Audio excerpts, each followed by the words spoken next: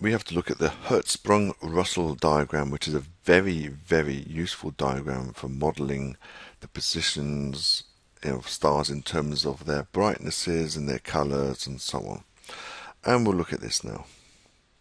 Now, we're going to plot a graph of the closest, I think it was 100 or 1,000 stars, that we get the brightest 1,000 stars, and find out where they go on this axis. So we basically make a scatter graph with a point for each star. What are the axes? Well, on Y we'll have the luminosity, or the absolute magnitude of how bright the star is. And on the x-axis, we'll do the spectral class, O, B, A, F, G, and so on and so on, or the temperature. It's a measurement of the same thing.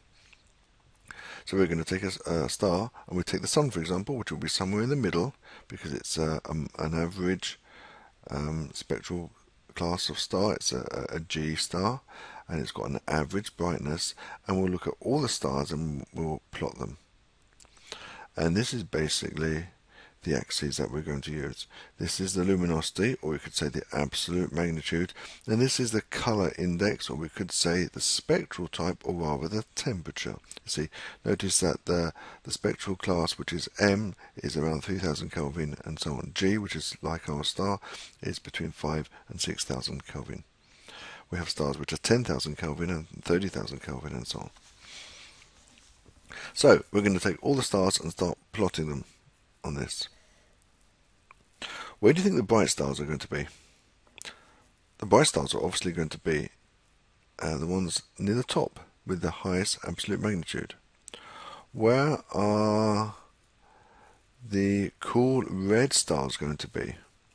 Well, if it's cool, then it's going to be on this side here on the right. But reds tend to be giants, so they tend to be very bright as well. So red giants are going to be in the top right-hand corner. Actually, it's the top right, because red giants are large. About the blue stars, they will obviously be on this side of the spectrum. They tend to be either here or here, but they will be on the left. So, this is how it is. Our Sun is somewhere in the middle around here. Okay, I said 100 or 1,000. 22,000 stars were plotted from a satellite, Hipparcos, which was able to catalogue all these stars. And then they plotted them on this. And then as we plotted the stars, we started to see a pattern. This is the stars being plotted.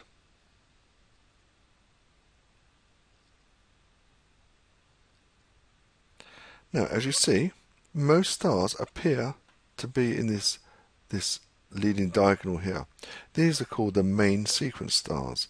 Our Sun is roughly here. And if you go further this way, the stars get bluer and brighter. Here, they get redder and dimmer. Then we have some stars that go up here. These are going to be the red giants. So some stars come from the main sequence and go up to be red giants or red supergiants. These ones down here are white dwarfs because, or in this section anyway, because they're white because of the colour there, and also dwarf, which means they're not going to be very bright. So this is basically the Hertzsprung-Russell diagram, and it tells us a lot about the stars, and we're able to use it to model the brightness and the colour of different stars. So we found that most stars tended to fall in these main regions of the Hertzsprung-Russell diagram, not all over the place. You didn't get many stars here, for example, bright blue stars that were as bright as the Sun. They don't exist. The most predominant one is this diagonal. This is called the main sequence. And here we have another diagram which shows these. Betelgeuse or Betelgeuse or whatever you call it is a red supergiant up here along with Arcturus. It's red, so it's on the right hand part of the spectrum of the Hertzsprung-Russell diagram. It's also very, very luminous, so it's right at the top here. Deneb and Rigel are also very luminous stars, but they're not red, they're blue. We have some other stars here, such as Beta Centauri, which is also very blue and very, very bright. And also we can get an idea of the masses of the stars.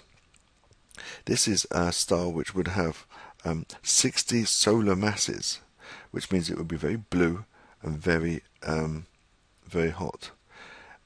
One thing about this is that because these stars here, because they're so big and so bright, they burn themselves so quickly. This has a lifetime of 10 to the 7 years. Something here would have a lifetime of 10 to the 6 years. They would only last 1,000,000 years. This one would only last 10 million years. Well, the dinosaurs died 50 million years ago. So our sun is much older than that. But these stars, if they're big and they're blue, they're not going to last for very long because they burn themselves out too quickly. These stars down here are much more stable, they're much cooler, they're much smaller, the pressures are not as great, the temperatures are not as great, so they burn much, much slower.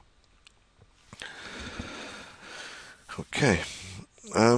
Here's another example of the Hertzsprung-Russell diagram. This is this leading diagonal, the main sequence. We've got these red giants here, these red supergiants up here, Rigel, Deneb, these blue supergiants here, and we have these white dwarfs down here. So you are here aware on the Sun, which is there, which is 1 solar mass, and it's a G2 star. The temperature is almost 6,000 Kelvin. Here we have the same again. You will need to be able to sketch the main areas of the Hertzsprung-Russell diagram and sketch the or label the axes.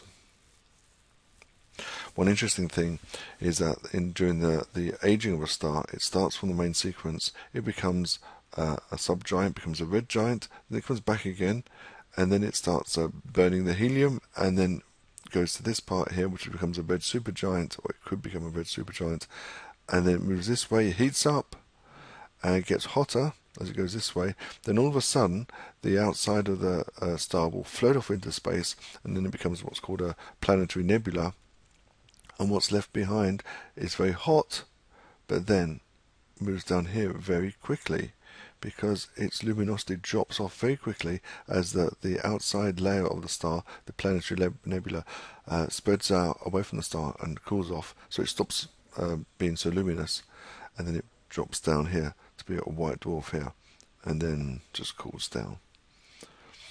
But we'll do more about that later.